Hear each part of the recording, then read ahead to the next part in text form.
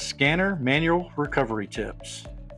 Hello, I'm an Application Technical Lead for Pathology Imaging at Leica Biosystems.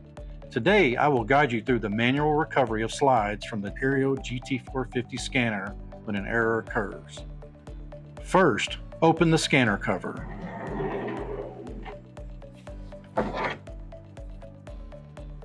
Rotate the VPU latch.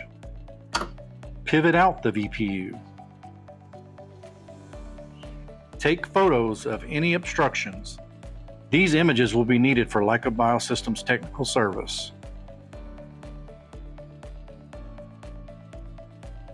Next, check if there is a slide on or partially loaded on the stage. If there is a slide, carefully remove it from the stage. Be mindful not to damage any surrounding components. Return the pusher to the safe position. If the pusher is extended, return it to the safe position. Align the pusher teeth with the slide stage grooves. Slide the stage to the rear of the scanner. Slide the pusher to the front of the scanner. Hold the pusher and avoid touching the slide and rack sensor, LED, and objective. Close the scanner cover.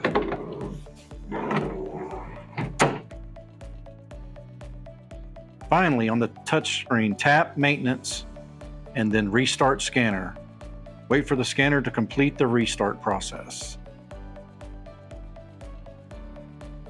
And that's it. Following these steps will help you manually recover slides from your Aperio GT 450 scanner. If you encounter any issues, contact Leica Biosystems Technical Service for further assistance.